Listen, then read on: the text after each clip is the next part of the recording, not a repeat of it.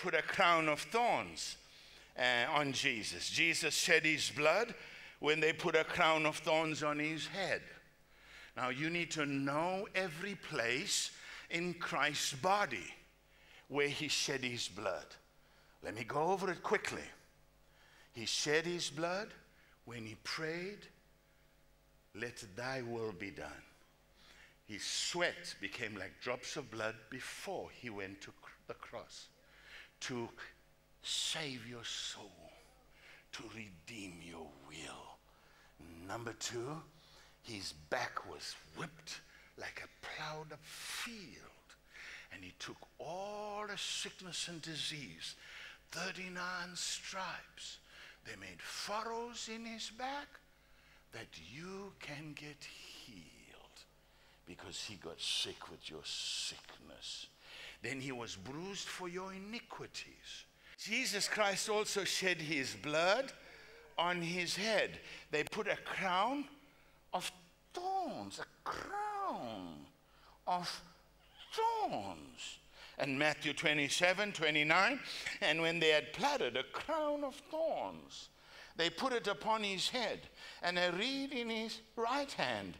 And they bowed the knee before him and mocked him, saying, "Hail, King of the Jews."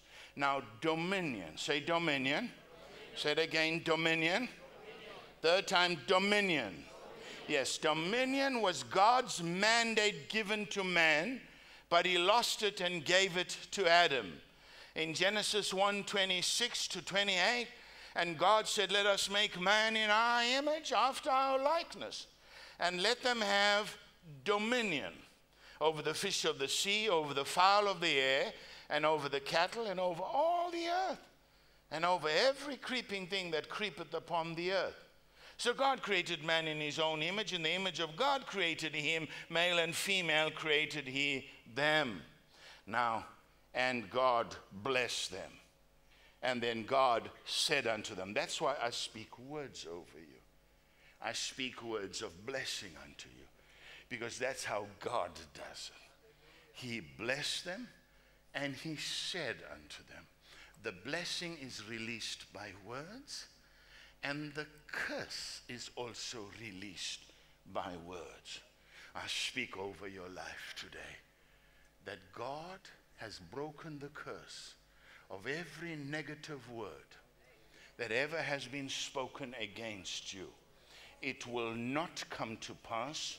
It's canceled out by the blood of Jesus, and only good words of blessing will materialize in your life. God's words in Jesus' name. Amen.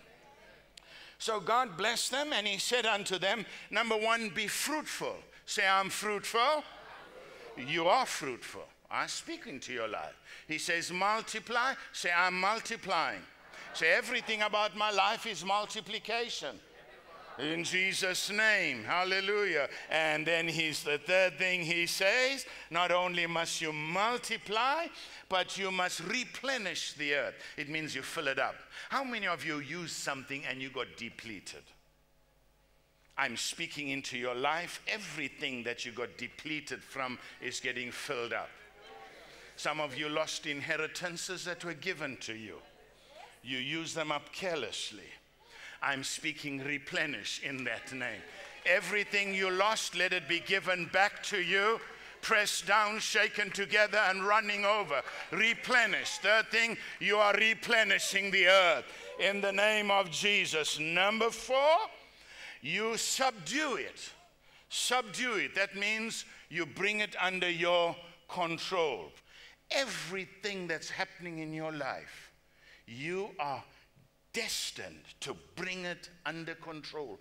Everything that was controlling you, you now control it. And then number five, you have dominion. That's God's original mandate. It's Bible truth. But through sin, in Genesis 3 and verse 17, and unto Adam he said, because thou hast hearkened unto the voice of thy wife, and hast eaten of the tree of which I commanded thee. I commanded you, man. thou shalt not eat of it. Cursed is the ground for thy sake. In sorrow thou shalt eat of it all the days of thy life. Thorns and thistles shall it bring forth to thee, and thou shalt eat of the herb of the field. And in the sweat of your face thou shalt eat bread, till thou return unto the ground, for out of it thou wast taken. For dust thou art, and unto dust thou shalt return. Ladies and gentlemen, as I draw this message to a close, Jesus Christ took our curse upon him. And they put a crown of thorns in his head.